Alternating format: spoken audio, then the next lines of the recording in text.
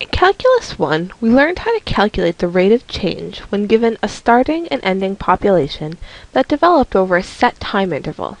For example, a population that increases from 100 to 500 in thousands from 1990 to 2000 has the following rate of change. We do the change in population, 5,000 minus 1,000, over the change in time, the years 2000 to 1990. So that gives us 400 divided by 10, which equals 40. Again, this is in thousands. We interpret this by saying that the population increased by 40,000 people each year. This is known as the absolute rate of change. However, populations are typically modeled by a percentage by which they change. So then, how do we find the percentage by which a population changes? Let's add on to our previous example. If the population grows by 40,000 people per year, then the percent by which the rate changes is found by dividing the absolute growth rate, which was 40,000, which we represent as 40, by the original population, which was 100. 40 divided by 100 equals 0.4, which is 40%. So this is known as the relative growth rate. The relative growth rate of this population was 40%. Now, there's other ways to calculate this. Let's look at the math behind what's going on. Suppose we take the natural log of the population size. If we take the derivative of this function with respect to time, which is up here in the left-hand corner, the derivative of the natural log function will be p prime of t divided by p of t. This is another way that we represent the relative growth rate. Now, if we integrate both sides of this function, we have the integral from a to b, this is some time period, of p prime of t over p of t dt, equals the integral of the derivative of the natural log of p dt. Now, these first two parts are just from the equation we have above. We're integrating both sides. But we know by the fundamental theorem of calculus that the second piece will be the natural log of the population at the ending point b minus the natural log of the population at the starting point a. And by the rules of natural logs, we know that the difference between these two populations can be represented as the natural log of the population at time b divided by the population at time a. Let's look at some examples of how this is applied. Suppose the rate of increase of a population is 55 members per 2,000. What is the relative rate of growth? Remember, the relative growth rate is going to be the absolute growth rate, which is 55 members, divided by the population. The population was 2,000. So if we're gaining 55 members for every 2,000, then the relative growth rate will be, if we divide these, which is 0.0275, or 2.75%. Now let's go on to a little bit harder of an example. Suppose we have the graph below, which represents the relative growth rate. Part A. On what interval is the population increasing? By what percentage does the population increase during this interval? B. On what interval is the population decreasing? By what percentage does the population decrease on this interval? And C. By what percentage does the population change during the 15-year period shown below? Now again, this graph is of the relative growth rate, which is p prime of t over p of t, over 15 years. So let's start with part A.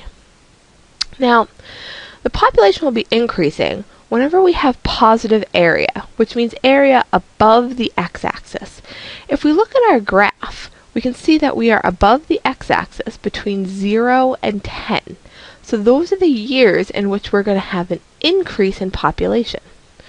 So remember, we're looking at the integral from a to b of p prime of t over p of d dt, which we know from our earlier calculation is equivalent to the natural log of p of b divided by p of a. Now, when we talk about the integral of p prime of t over p of t, we're talking about the area under the relative growth rate curve. If you look at our picture, you can see that the area under the curve from 0 to 10 is the area of a triangle. We know how to calculate the area of a triangle. So using the area of the triangle, we have 1/2 base times height. Our base is 10 units long because we're going from times 0 to times 10, and our height is 0.02, which we read right off the graph. Multiplying those all together, we get that the area is 0.1. So again, we used our knowledge of integrals to get that. Now, we know that that should be equivalent, this area of 0.1, to the natural log of population at our ending point divided by population at our starting point. Our ending point is 10, our starting point is 0. So the natural log of p of 10 divided by p of 0 should equal 0.1, this area under the curve. What that implies is that if we exponentiate both sides to get rid of the natural log, that the population at time 10 divided by the population at time 0 should be equivalent to e to the 0.1. Now e to the 0.1, if you plug that in your calculator, is 1.105. Multiplying both sides of our equation, this p of 10 divided by p of 0 and the 1.105 by p of 0 will bring that term up to the right. This implies that the population at time 10 is 1.105 times the population at time 0. The number that's after the decimal point represents our rate of increase. So here, our population increases by 10.5% over these 10 years. For part B, we want to know when the population is decreasing. Our population will be decreasing whenever we have area below the x-axis. Notice that from time 10 to time 15, our area is below the x-axis. So those are the years in which the population is decreasing.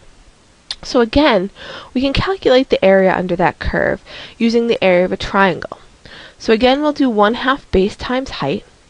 Our base here is 5 units long because we go from years 10 to 15, and our height is negative 0.01. That's the y value we get when we're measuring the height of this triangle, which gives us negative 0.025.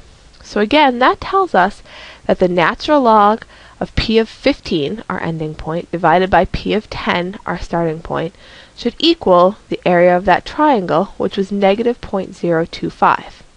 Again, we can exponentiate both sides, which will get rid of the natural log, and that tells us the population at time 15 divided by the population at time 10 equals e to the negative 0.025, which, if you plug in your calculator, will give you 0.9753. This implies that the population at time 15 is equal to 0.9753 p of 10. So that means that the population at time 15 is only 97.53% of the population at time 10. If you do 1 minus this decimal, that'll give you how much you are decreasing your population each year. So 1 minus 0.9753 is 2.47. So our population decreases by 2.47% from years 10 to 15. For part C, by what percentage does the population change during the 15-year period shown? We want to use the same method as we did for parts A and B. We have an expectation that the population will increase, since from time 0 to time 10 we increase 10.5%, and from 10 to 15 we decrease 2.47%. So we know the increase was a little bit larger than the decrease. So the total change in population over the 15-year period is going to be the positive area.